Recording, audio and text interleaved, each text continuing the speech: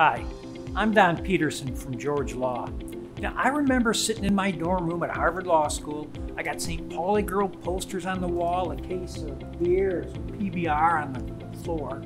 And me and my buddies are sitting around, we're just talking about ways that we could beat breathalyzer tests. Those were the days. But you know, a lot of these stories are still going around. Are they true?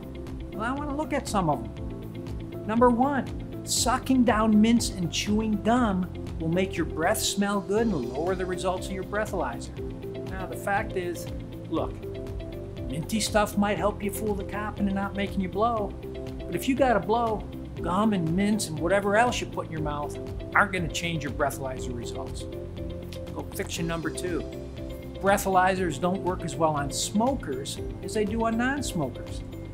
Well, they may not, but it's for reasons I can't pronounce. If you want to read some big words, go to our blog on the website and you can read it. But look, if your cop is using a cheap breathalyzer and you're chain-smoking Camels, it may help a little.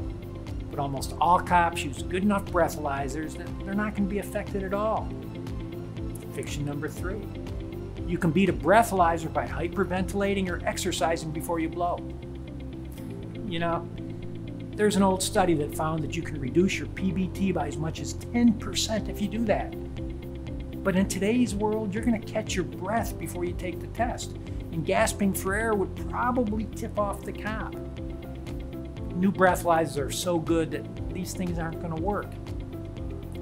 Number four, preliminary breathalyzer test results can be used in court. No, they can't. Cops use PBTs to determine if you should be arrested for drunk driving.